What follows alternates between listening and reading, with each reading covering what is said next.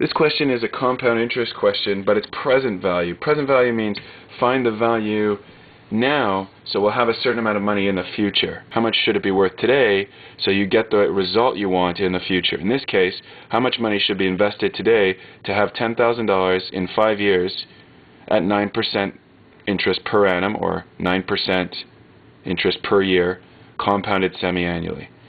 Let's set up our APIN and record or identify what those variables are. Well, the amount at the end is going to be $10,000. We want to have $10,000 5 years from now. So at the end amount, $10,000. What should we put right now? Don't know. That's what we're trying to find. Our interest rate is 9%. But remember, we're getting 9% split up semi-annually. Semi meaning half, annually meaning year. So every half a year, we get our interest. So we don't get 9% once. We get 9% split in half.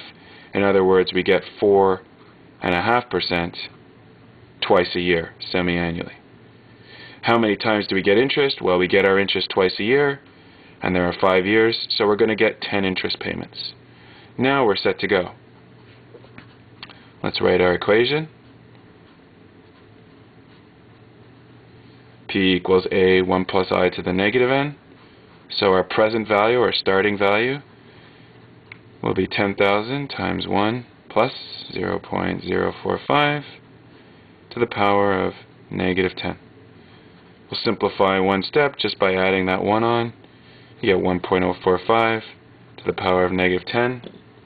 And we're ready to use the calculator. It'll tell us the answer pretty quickly. 1.045 to the power of negative 10 equals times 10,000.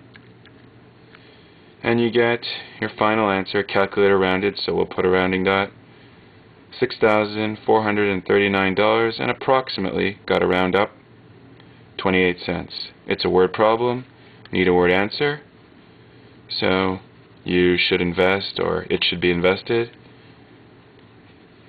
$6,439.28 today.